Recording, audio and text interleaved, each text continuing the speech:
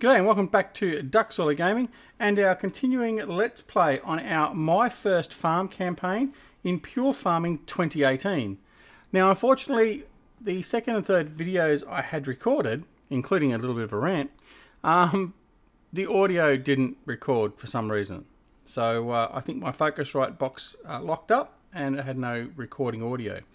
So we might just put them out as a time-lapse video with a bit of music behind it. I'm not going to go back and re-vocalize everything we did in that. So unfortunately we're a little bit ahead of where we were. We've already been and both irrigated and fertilized one of our orchards, and we've ploughed a field ready for seeding. So we come back in today to the point where we actually are going to be seeding. Now let's go over a couple of quick things that we've learnt since the first episode. Firstly, I'll get on to some comments from some other YouTubers a little bit later. But the more and more I play it, the more and more certain aspects of the game come out that are very surprising, but very, very good. So one of the things, actually I'll address one of the YouTube comments straight away. A couple of the YouTubers have come out and said, oh, the game sucks, it's got no lights on the tractors, all that sort of stuff. Well, poppycock. It does. Okay, all you have to do is actually just read the instructions and work out how to turn on your lights. Okay, it's really not that bad. So if I go to my controls here and go there and go Y on my Xbox controller, I've got lights. Gee, look at that. You know, I'm going to get started on ranting in a minute, so I'm not going to continue that. So don't listen to everything that's out there. I mean, take it with a grain of salt. There are some people that just aren't giving it a true review and all that sort of stuff. Now, as I hop back out of the tractor for a second, one of the things I did find that was very, very good, for instance, so a lot of people are saying the graphics and the gameplay and all that's not going to be the same as Farming Sim and all that sort of stuff. Compare apples to apples, guys. Don't compare current state Farming Simulator 17 with its thousands of mods to this game on its first day of release. Compare this game essentially with vanilla Farming Simulator 17. Why? Why would we need to do that? Well, this game hasn't had 2 years of development, multiple patches, multiple hot fixes, thousands of mods to support and actually bring the gameplay into it. So a few people have been saying, oh, the game sucks. It's got no seasons. It's got no control of the tractors, like turning on and off, like powering up the engine, all that sort of stuff. Guess what? Farming Simulator 17 generally didn't have all of those features, had some, on launch. Seasons didn't happen until, well, when was that? End of last year. Towards the end of last year. So we went through at least a whole year without seasons. So come on. I mean, let's sort of think about it a little bit realistically. Now, there's nothing to say that the guys from Realismus Modding or someone else doesn't come into this game and gets something like seasons up and running. I mean, we're too early down the track to determine exactly what's going to happen. So before you actually start dissing a game, start looking at it and comparing it so it's actually got a fair chance in its comparison, not just one that would be unfair. So I think at the moment, if you compare the current Farming Simulator 17 to this game, you're doing both games an injustice because it's not a fair comparison. Okay. Now, in saying that, there's certainly things that are in this game that should be more advanced than what Farming Simulator 17 was on its launch. I give it that because it's come out later. And it's also had the opportunity to watch what Farming Simulator 17 has done, but not do it itself. So, yeah, there's a lot of things. But one of the things we did find is, for instance, with the plough, when we were ploughing, and this is a nice little touch that I think was very good. When you are ploughing in real life, you won't be able to do very hard 90-degree turns with the plough still ploughing its furrows. You won't be able to reverse the plough while it's stuck in the ground. And that's exactly the case in this game. You can't reverse with the plough when it's lowered. You have to raise the plough and then reverse. Same can be said for the turning.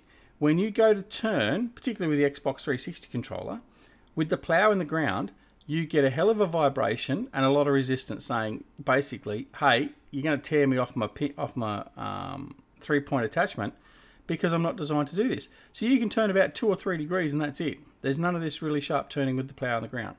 Now, these are the added little bits of realism that aren't available in Farming Simulator 17. So I would expect there's probably going to be some more surprises like that going ahead. Whether or not there are, we don't know, but we'll find out soon enough. All right.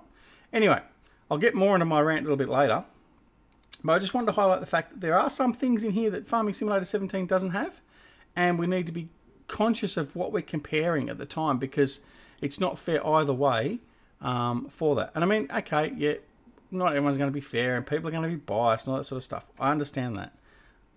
I certainly am not going to try. I'm going to try and not be biased. I'm certainly going to try and give it an even go and give it a chance. Now, in the second episode, even the first episode, I complained about the fact that I couldn't get the controllers to work. Well, the controllers work now fine. Like the Xbox 360 controller is what I'm using now, and it works fine. Now, the problem was, and is this a problem with the game? Well, possibly. I still had my G27 and my joystick plugged into the computer, so that confused the game. So I didn't know whether to use the steering wheel, the joystick, or the gamepad. So once I unplugged all those and restarted the gamepad worked perfectly, and it does work perfectly. So, yeah. Anyway, all right. Anyway, enough babbling. Let's get in the tractor and let's continue on. So we'll enter the tractor. We might turn the lights on. What do you reckon? Alright. Like a dog with a bone. Alright, so what we're going to do is we're going to attach the seeder. We'll go in and have a look at the emails, because we get a lot of emails, and that's something you will have missed from the first two episodes. Because obviously I didn't get to finish it, or I didn't get to publish it. Okay, so we attach the rear device, so we've attached that. Right, now let's bring up our tablet. Now bear with me, I've got to remember how to, there we go, in the emails. Okay, so being your own boss, let's have a quick look at that. As you may have guessed, I have a task for you. Allow me to explain. An order came in for 8,000 kilogram of grain. To complete the task, you will need to plough and plant the field ahead of us, then harvest the crops and transport them to the warehouse. Don't worry, as usual, I'll help you. Da, da, da. Okay, no worries. So that's that's the main goal we've got. The plough. Yep, we've already done the ploughing, so we don't have to worry about that. Working with the plough, there's the controls for working with the plough. Yep, happy with that. The seeder. Now it's time to familiarise yourself with the seeder, as it is your next step in working the field. The seeder is used for planting various cereal crops. Before setting out, you have to fill the seeder with the grain crop of your choice. Let's start by attaching the seeder to the tractor. Well, we've done that. Very good. Great to start seeding the field. Oh, great. To start seeding the field, first fill the seeder with the proper crop grain. In this case, we need wheat. Go to the wheat pallet just next to the shed. Stop the seeder right by it and fill it with grain. Okay, that seems fairly simple. Let's see how simple it is. Alright. There's the wheat over here.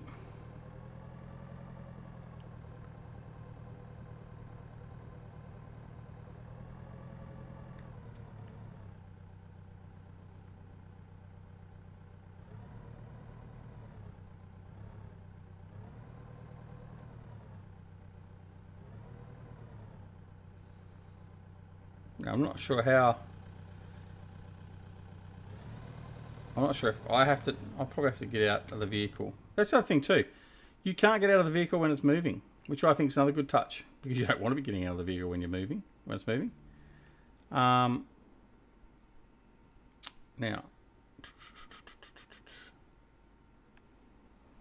all right, I'm in the little blue zone.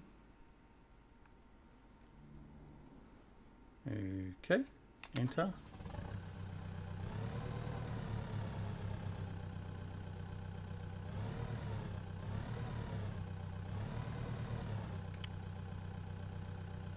There we go. So I've got to press the other button.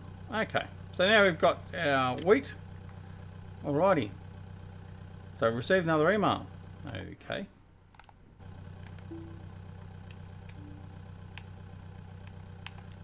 One thing about this at the moment, you're very busy with emails. Now you've got a full seeder, you can start sowing the field. First drive to the edge of the field, then lower and start the seeder. The only thing that's left is to cover the whole field just as you did with the plough. Okay, this could take some time.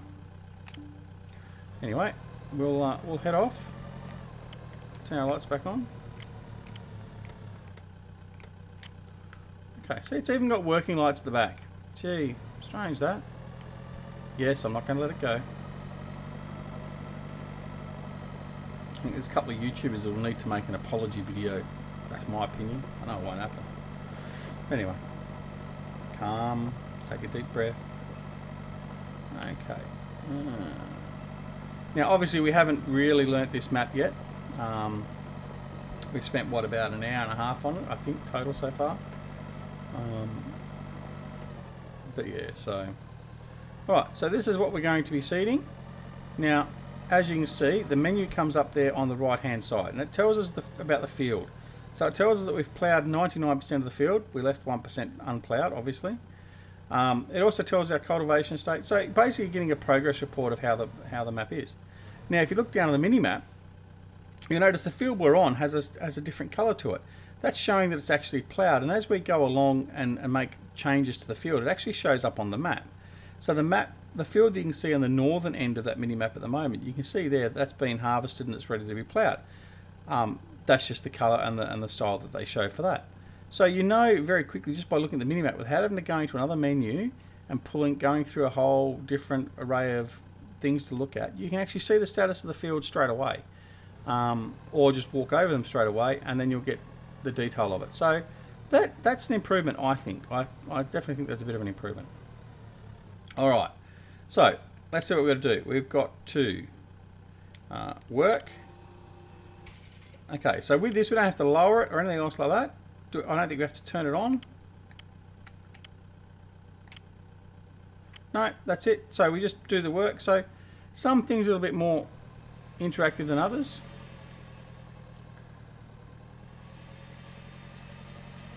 I'm assuming. And there we go. So you can see on the mini-map, it's now gone green. So it shows that we've seeded. Now, probably a disappointing thing looking at it here is it doesn't change the soil at all. But then again, maybe it really doesn't need to.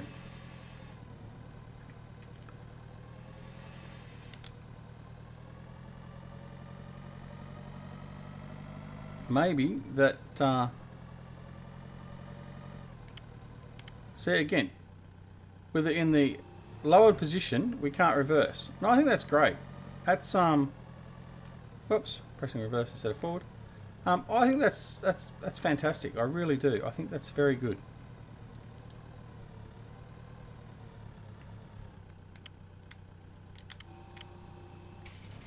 All right. So we're just going to continue on through here. Yeah. So, all right. Let's go back to my little bit of a rant. So, there's been a few YouTubers I looked at last night as I was sort of polishing up and putting out the first video. They were very quick to jump on the bandwagon and say, oh, this game is shite, it's not as good as Farming Simulator, all that sort of stuff. Now, I've already mentioned that part, so I'm not going to go on about that. The disappointing part is when you've got YouTubers that come out and say, look, the game is shit, it's got no lights, it's got none of this. This is basic stuff that these guys can be checking out. There's no excuse for coming out and saying the tractors don't have lights. Number one, there's some of the promotional videos that was put out by Pure Farming that had the lights running on it. I mean, it's not that difficult. Now look, I know the steering wheel and controller issue is a bit of an issue. Is an issue. I mean, I can't get my steering wheel to work properly because of the controls. Apparently, the G29 Logitech steering wheel does work properly with the game out of the box because it's been configured for that. G27, problem with all the keys, as in they're just randomly mapped and stuff like that. And the other problem with the game inherently is the fact that you cannot remap the keys. So what they've mapped for you as keys is what you're stuck with. That is a problem, and hopefully that will be changed in an upcoming patch. I mean, that's the thing. They have the option and ability to do these changes once they get a lot more feedback from the community. That would be a nice thing to just change. So as obviously then you can program up whatever keys you want for your controls, and then you'll be able to get things like the G27 running very easily. And in fact, that is the easy fix for them. If they make it so you can remap your own keys, then it's not an issue. Alright. Yeah, so I really don't like that some have just gone out and sort of jumped on that bandwagon and done that. Yeah, look, I know everyone loves Giants, and well, not everyone. A lot of people love Giants. They love the farming simulator genre. But I would remind people, and for those that don't already know, everyone loved the Roller Coaster Tycoon franchise too. When Atari came out and wanted to do Roller Coaster Tycoon World, and they basically rested on their laurels of what the game, what the license basically had, effectively. Went through 3 or 4 different developers and put out a game that was gobshite. Okay, didn't help they were competing against Frontier Developments, I think they were called, with Planet Coaster, which was a fantastic and is a fantastic game. But yeah, I mean, they rest on their laurels and they produce a shit game. And it's quite possible, unlikely, but it is quite possible that Giants could well do the same thing. But you've really got to be careful, particularly if you're basically reviewing games and sort of covering this sort of stuff. You really got to be careful. I mean, okay, is there a chance you could be sued or whatever else? Well, I don't know. I guess so. I mean, there's nothing to say you can't be. But more importantly than that, you've got to be loyal and true to your subscribers, if nothing else, just to give them an accurate reflection of the game. So to just come out and say, oh, the game's crap, you can't turn the lights on and all that, when you haven't even bothered just to go through the controls and see the controls that comes up and says lights, that's ridiculous. It really is. Anyway, alright, I won't harp on that point. But yeah, so I mean, what are my thoughts of the game? Let's refer to that then. Initially, I still think the game is very good. I don't think the graphics are anywhere near as bad as what a lot of people are pointing out. And in fact, in many ways, I think the graphics are better in some aspects. I certainly think like the grass texture they put around the farm here looks much better than the one that Giants has. And again, remember, a lot of the textures we've got in some of the maps now are textures that were made by modders. They're not the default Giants ones. Yeah, and I mean, looking at the actual fields themselves, like when they're ploughed, does it look any better? Well, I mean, I don't know. 6 to half dozen the other. At the end of the day, I don't know. I'm not sitting here and really taking a look at the ploughed furrows and saying, oh, that one looks great because that one's randomly higher and it looks better. At the end of the day, I just want to see that my field is ploughed. It doesn't really matter if it's got 5,000 specks of dirt to make up a little mound or whether it's got 3. I mean, be a little bit more realistic of your expectations, I would say. Once I overcome the controller issue, I mean, if I had been stuck to use keyboard controls to play this game, I would have been on the bandwagon basically saying, yep, this game is rubbish. Now, after an hour and a half, I went onto the forums and I went onto Steam and I posted a couple of comments about the fact that the controllers were an issue, both the G27 and the Xbox controller. A developer came on and asked me a couple of questions about what I was doing, all that sort of stuff, and then they basically said, just make sure you've got no other controllers plugged in, just make sure you're only using the Xbox 360 or the steering wheel and see how that goes. So of course when I unplugged the steering wheel and the joystick and just had the Xbox controller in, everything works fine. And it really does. I mean, I can't complain about the controlling aspects of this game at the moment, other than the fact I can't use my steering wheel because of the buttons mapping. But also, the only other reason is the fact that I've got to learn all the controls for the Xbox controller, because I'm not really one that uses that on the PC. But that's just a creature habit that I've just got to learn.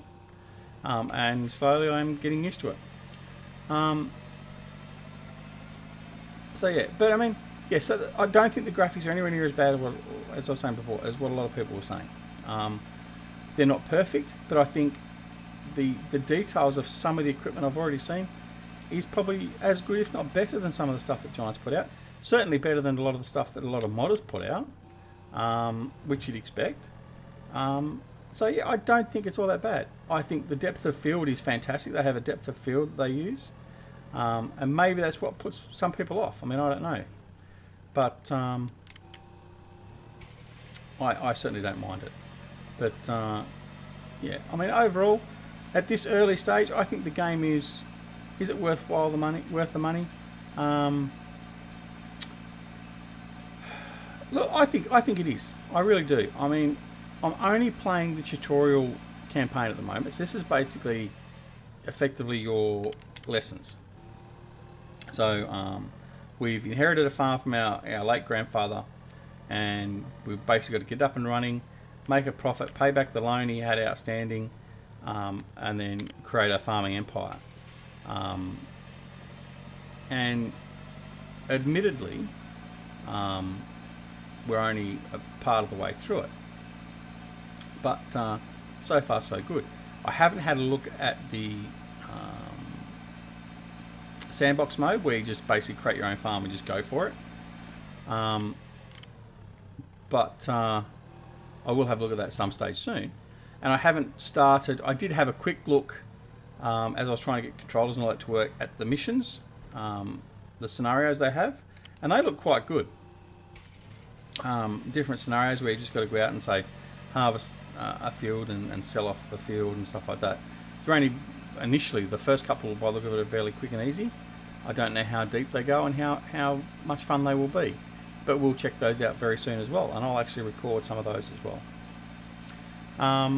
And then there's the full-blown campaign mode, as I understand it. I haven't looked at it in depth yet, where you basically can be managing multiple farms in different countries at once. Now that appeals to me. That could be interesting. All the different type of crops that they have. So yeah, we'll have to wait and see. But for the moment, just in what I've seen so far, I think it's a good game with a lot of promise. Obviously, there aren't really any modders out there that we know of. Well, there's no mods available other than one that they've created themselves just to showcase the mods going into the game. But I think once we get a few modders out there that are interested in actually do some modding for the game, which I hope we certainly get, yeah, I think it's got a lot of promise. I really do. And look, someone may sort of come back to me in 6 months' time and say, haha, you were wrong. And I may sit here in 6 months and say, haha, I was right. I don't know. But for the moment, I certainly am enjoying the game. I think many of you would also enjoy the game. Particularly those that already use an Xbox controller, you would enjoy it. If you don't have an Xbox controller or a wheel, then I would say no, don't get it, because the controls, particularly for the tractor and stuff like that, will just drive you nuts. And it's not a very pleasant experience at the moment. If you have a G29, I don't know. I couldn't comment because I don't know if it works that well. I've read reports where others are saying the G29 works fine, and others saying that the G29 is a bit erratic. I don't know. Certainly the G27, the steering wheel and the pedals, they function fine.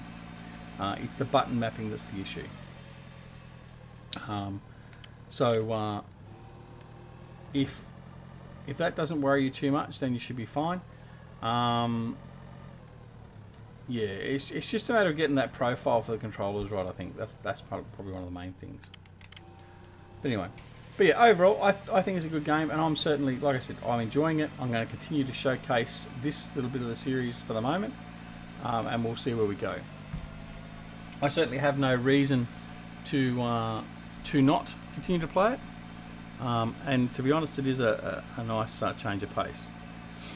And unfortunately, it's been that good of a change of pace, I haven't even finished doing my Roper DLC review, which I started. So it's actually impinged on that. So anyway, we'll get to that at some stage, maybe. All right. So we're coming to near the end of this field. We might end this episode about here actually, because we can come back and finish off the field, and then continue on to our next set of jobs. I've had my little bit of a rant. It was actually a lot shorter than what it was for the others. Oh, that was the other thing I was going to mention. Okay. Now, I was having a bit of chat with my good friends Grizzly Bear Sims and Eustace Pharmer last night in relation to pure farming and stuff like that. Now, I did comment in one of the other videos that I wasn't able to put out because of the audio. One of the things is, some people have said, and some people are thinking, well, the game should be much better because it's a year late. It was going to be Pure Farming 17, then they pulled it, and then they delayed it, and then brought this one out. Now, here's my opinion on this.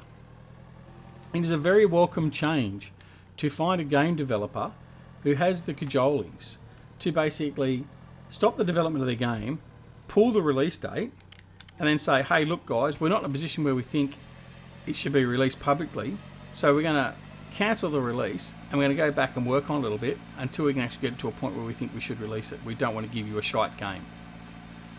Now, that doesn't happen anymore. Atari should have done that with Roller Coaster Tycoon World. Cattle and Crop should have done that. Basically them hitting their release date, nah, haven't done it, been delayed, They should just go back and say, look, whatever the reason is, whether we spend all the Kickstarter money on other stuff or whatever else, I mean, who cares? They should just go and say, look, we're not in a position to release the game, so we're going to delay it. Okay, so we're going to delay our release date by 6 months or 12 months. They get far more respect from me by doing that than by putting out a shit game and then expecting the rest of us, as mug consumers, to basically put up with that rubbish game for a period of time until they use us as guinea pigs and then start doing hot fixes and all that sort of stuff and sort of trying to do critical catch me when you can maintenance instead of actually putting out a quality product to start with. So to me, these guys with Pure Farming 2018 have much more respect from me. It's a big decision. It does impact their bottom line. It impacts their futures, all that sort of stuff. And unfortunately, in today's day and age, not enough companies do it. They're all about. Well, it's not so much the developers; it's the publishing companies, and that was true particularly with Roller Coaster Tycoon World. The publisher, being Atari, and the publishers, being for whatever game they're using, they want to get it out there. They want to see the quick money from the sales. They don't care about the longevity of the game generally. Okay? And I'm generalising here, I know. I would much rather someone that actually cares about their game go, look guys, yeah, it's really not to the point where we want it to. We want to pull it back for a bit. We're going to delay it. We're really, really sorry. But we hope to bring it to you as a much better game. Fine. Much better idea. And like I said, I have much more respect for the companies that do that. And that's part of the reason why probably I'm going to give these guys a really fair go, because it takes a lot to do that in today's day and age, like I said. And there should be far more that do it. I mean, we essentially, as gamers now, for the most part, we end up getting alpha release games. Games that should be tested still internally before it gets released. But no, they release it to the public to get some quick money in, and then they hope that they can just go through and fix it with patches and all that sort of stuff. Which, you know, it may work to a degree, but it also is going to alienate your customer base, in my opinion, to a degree. But yeah, anyway, I just wanted to cover that off because I know it was one of the things that I know Grizzly mentioned it. And I'm not having a go at him at all, but it's certainly one of those things. There is two sides to every story, and while people might have been disappointed that it was delayed by a year or so,